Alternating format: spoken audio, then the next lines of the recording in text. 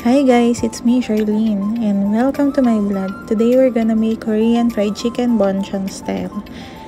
And then here I use McCormick Korean fried chicken in soy garlic.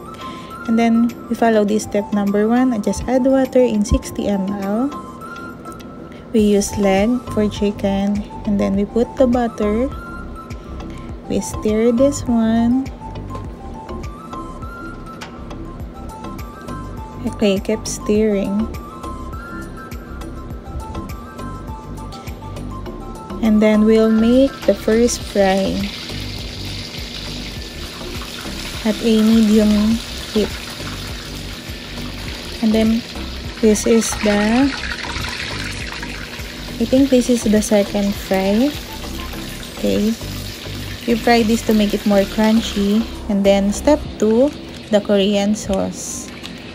Okay, for this one, okay, I make this, I put this in a container and then have it dipped. It's more easier. Okay, so we dip it, we coat the chicken,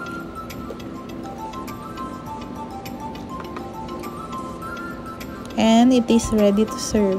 You see, it's more crunchy when you have it second fry.